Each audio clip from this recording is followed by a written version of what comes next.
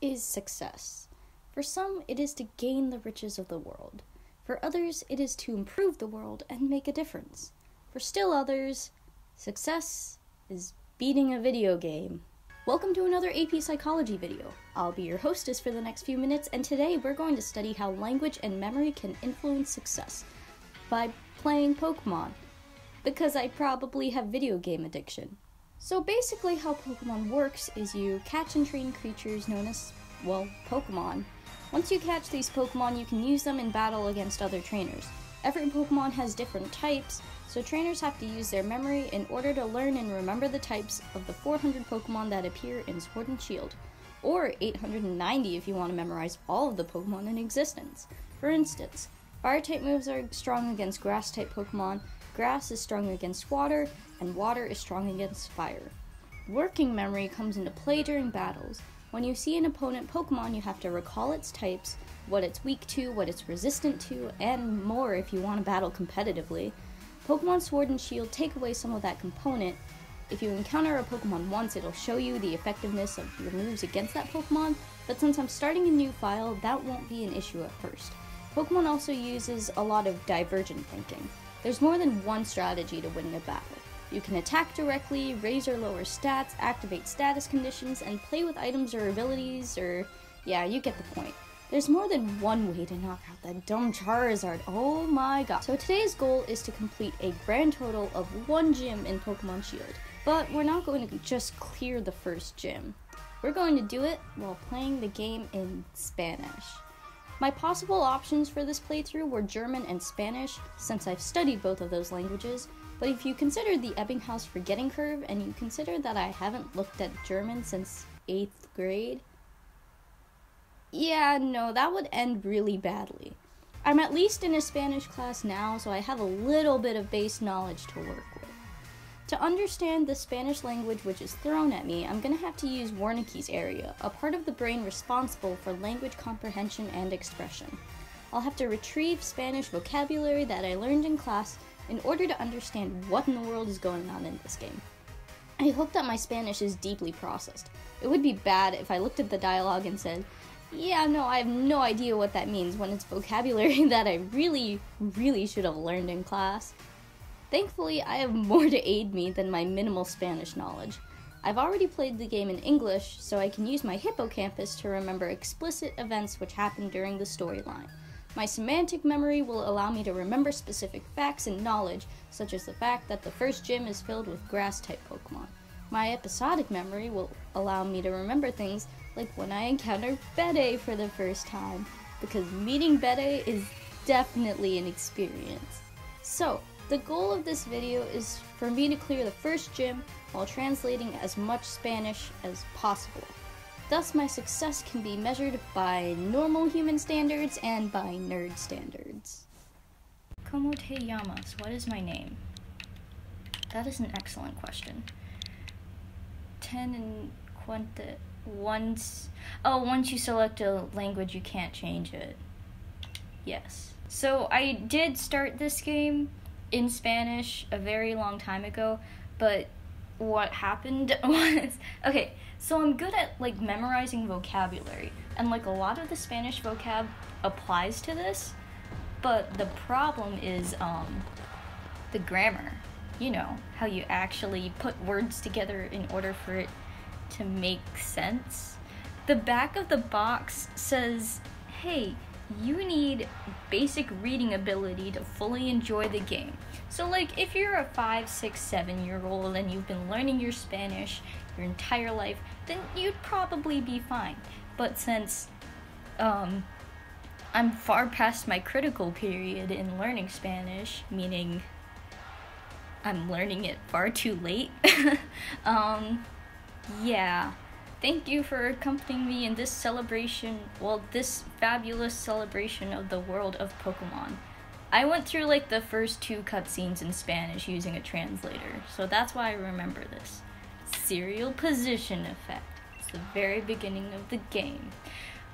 For those that don't already know me, I'm Rose, or Rose, I guess, because phenome. But in Spanish, you would say it's rosé. But in English, it's just rose. Oh, I have no idea what this means. Oh no, this doesn't stop. Okay, Lionel de Campion, that's all that I saw. Thanks, iconic memory. Big Charizard. And now we're starting. Oh boy, that was rough. That was really rough. It's Hop. Hop isn't his name in this game. Paul. Not Paul, because Paul is English. You should, oh, he should have arrived at the station at Pueblo Park. What is Alta? I should know this. I learned this in Spanish 1. Alta is,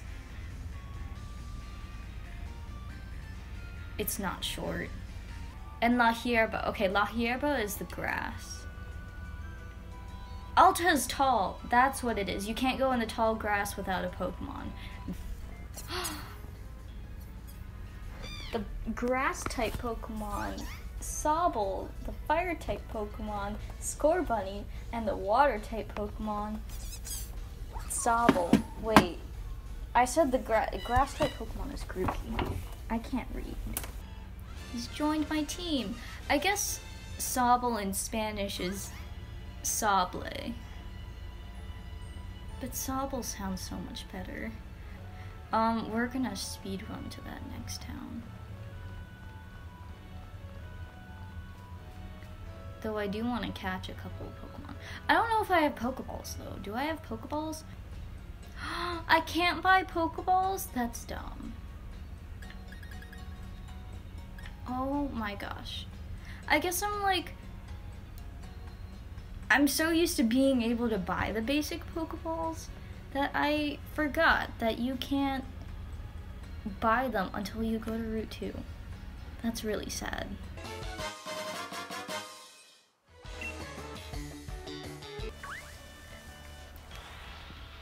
Okay, we're gonna catch Bird Boy first.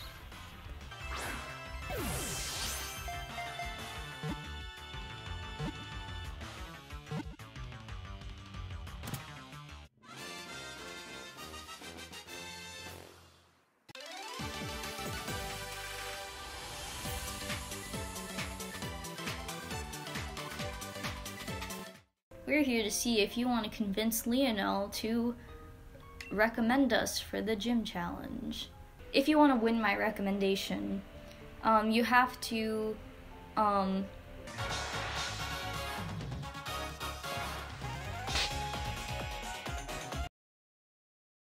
so we have to take the train to, Piston City, and I'm just gonna call it Piston City, and, that's where we start the gym challenge.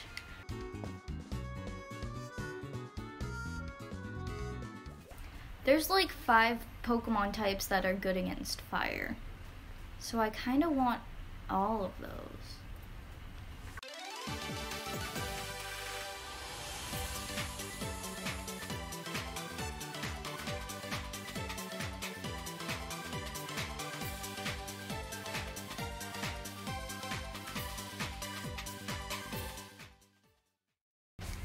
So we have Pokemon for all 5 grass weaknesses, and Sobble, which is weak to grass. That's okay. Here they celebrate the ceremony, the inauguration ceremony of the gym challenge. Oh boy, that's a mouthful.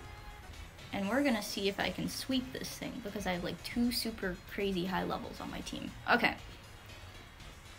Overconfidence? Maybe. I love Bede. He's such a jerk. Bede is another case of phonemes where everyone in English pronounces his name Bead. Like, come on guys, he's not a bead. Oh, you have to select your number. Oh no. What is a good number for Lucina? April 20th. So we're gonna go with, that's 420. Okay, let's do this instead. You want to do that? Yeah, because in Europe they write the day first and not the month. We just avoided tragedy there. Thanks, intuition. The first gym is in... Oh no, it's not in this town. It's in... Look at that. Look at that. It is Bede. I hope I can read your lines. You? Haha, I can translate that. Oh, I'm gonna teach you of my true strength, basically.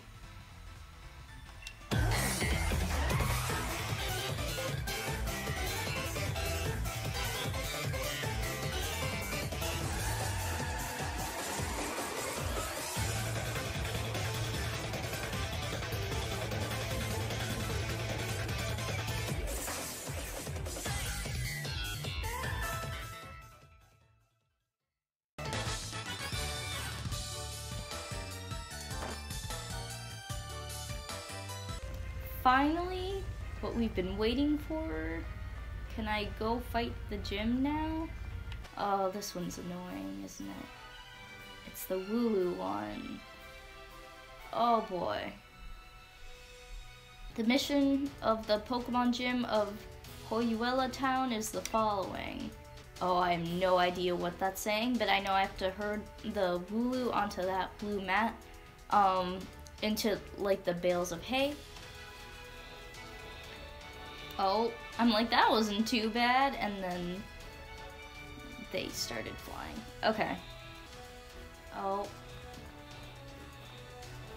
We're gonna avoid that trainer.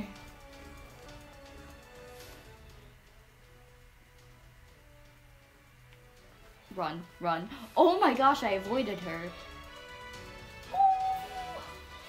That was pretty good. Yay, we did it!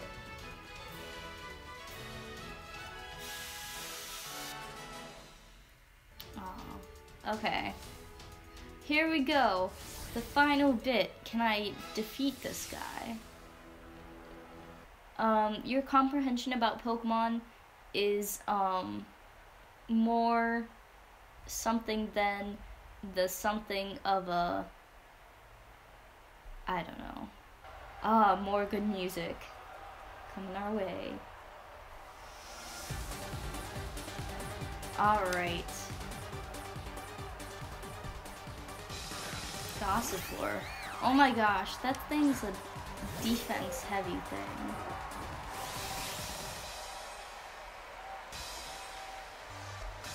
I know what Dynamax is. It lasts 3 turns. It makes your Pokemon big. 19? What? Oh gosh, I think all of my Pokemon are underleveled. Okay. I'm gonna need... Oh, what's it? Sorry, who I know. Snover has a, priority move.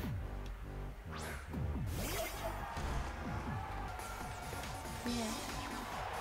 He only has 2 Pokemon though. I thought he had like 3. I love this music so much. Okay. Oh no, he's faster. Level 20, oh boy. Oh my gosh. Snover is like my strongest Pokemon. Oh my goodness. Oh, wait, this is the 3rd turn, isn't it? I might have a move that protects me. I have 2 protects. So we're gonna, yeah, protect me. So that you go back to your small state. That was the 3rd turn, right? That better have been the 3rd turn. Okay, good.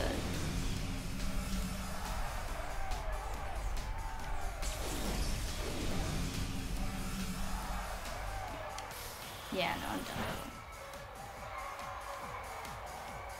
Wow.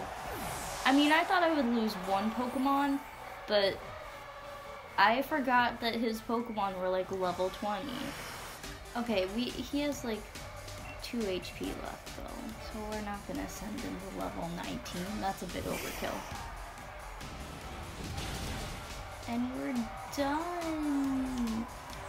Oh my gosh.